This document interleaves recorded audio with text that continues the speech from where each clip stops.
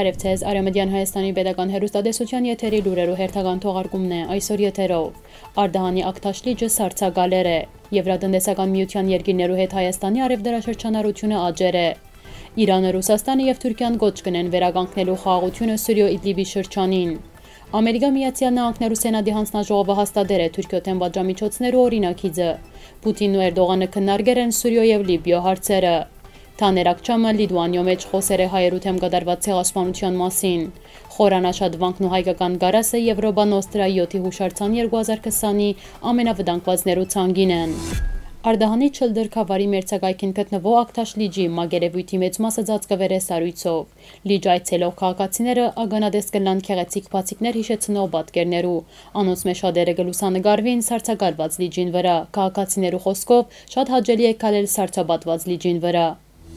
Եվրասիական տնտեսական միության երկիրներու հետ Հայաստանի արևդուրի շրջանառութիւնը 2019-ի հունվար-հոկտեմբերին նախորդ տարվա նույն ժամանակին համեմատ աճեր է 10.7%-ով, գազմելով 1 միլիարդ 796 միլիոն 858.7 հազար դոլար։ Armen Press-ի փոխանցման պասոր մասին կփաստեն Հայաստանի Հանրապետության ազգային վիճակագրական ծառայության հրաբարակած տվյալները։ 2019-ի առաջին 10 ամիսներուն Եվրոպական միության երկիրներու հետ Հայաստանի առևտրաշրջանառության ծավալը կազմեր է 1 միլիարդ 796 միլիոն 858.7 հազար դոլար, 2018-ի նույն ժամանակի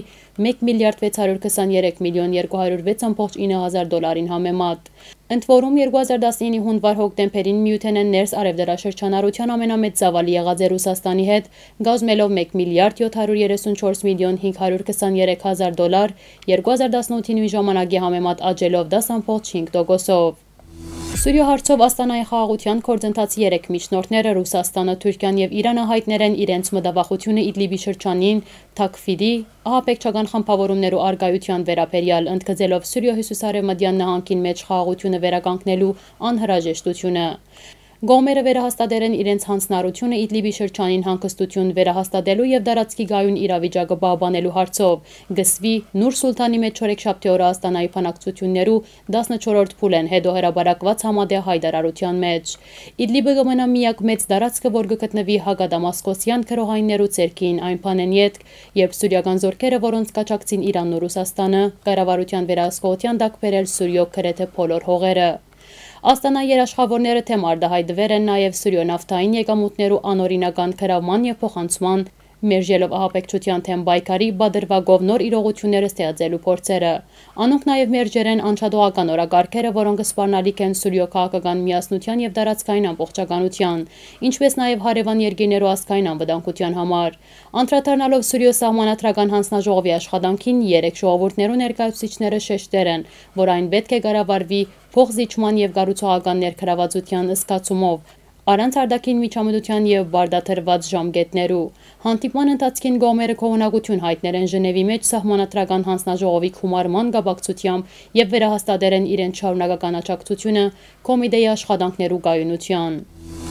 3 Միացյալ Նահանգներու Սենատի արտաքին հարաբերություններու հանձնաժողովը հաստատեց օրինագիծը, որով կնախադեсվի պատժամիջոցներ սահմանել Թիւրքիոյ թեմ ռուսական C-400 հակաօդային պաշտպանության համակարգերու քննման եւ Սուրիո հյուսիս ռազմական ներխուժման համար։ Անկարայի թեմ պատժամիջոցներու գիրառման կողմ քվեարկեցին ինչպես դեմոկրատները, այնպես էլ հանրապետականները։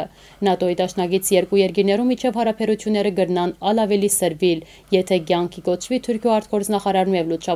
նախազգուշացումը։ Անսեր էր, որ պատժամիջոցներու սահմանման վարակային կվտանգվի Թիւրքիո մեջ ամերիկյան ռազմակայաններու հետագա աշխատանքը։ C-400 զենիթահրթիռային համակարգերու մասին համաձայնագիրը Մոսկվան ու Անկարան ստորագրել են 2017-ին։ Սա առաջին նման մեծ գործարքն է ռուսական ռազմաարդյունաբերության համար ՆԱՏՕ-ի անդամ պետության հետ։ Ռուսաստանի նախագահ Վլադիմիր Պուտինի եւ Թիւրքիո նախագահ Ռեջեփ Թայիփ Էրդողանը հերախոսազրույցի ժամանակ նշել են էներգետիկ եւ ռազմատեխնիկական բնագավառները ներս համագործակցության համատեղ ծրագիրներու հետագա իրականացման կարեւորությունը, գահայտնե Կրեմլինի մամուլի ծառայությունը։ Հերախոսազրույցը տեղի ունեցել է թրքական կողմի նախաձեռնությամբ, քննարկվել է նաև Լիբիո կարգավորման խնդիրը։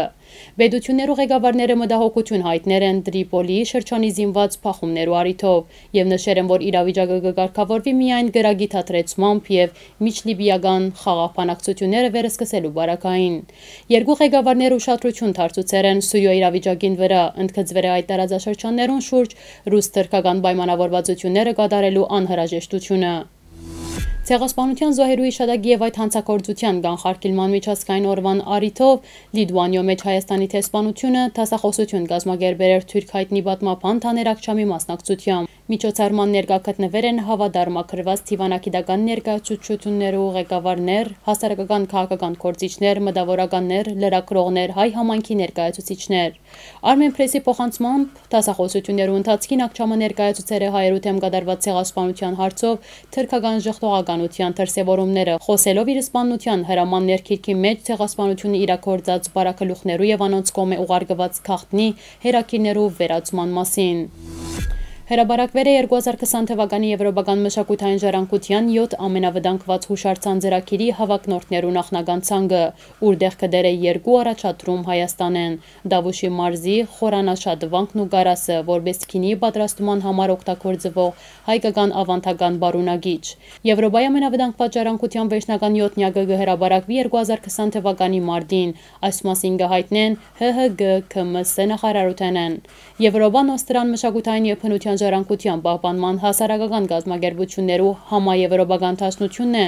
որուն կաջակցին պետական մարմիններու լայն ցանկը, անկախ ընկերություններ եւ անհատներ, ընդգրկելով ավելի քան 40 երկիր։ Հիմնադրվելով 1963 թվականին, ան այսօր ջանցված է որպես Եվրոպայի ժառանգության ոլորտի ամենաներկայացուցչական ցանկը, թեև ան ուղղակի ֆինանսավորում չի դրամատրել, սակայն կբարձրացնե խնդիրի մասին իր ազդեցությունը կհրաբարակի արգա վտանգի սեփական քննադատումը, գարաչարկե գործողություններու հնարավոր ծրագիրներ։ Այսօրվա համար նախադեսած էինք այսքանը։ Հաջորդին ցեզի կներկայացնենք Կաքավքարին Ցեն Գուդայարին ստեղծագործությունը։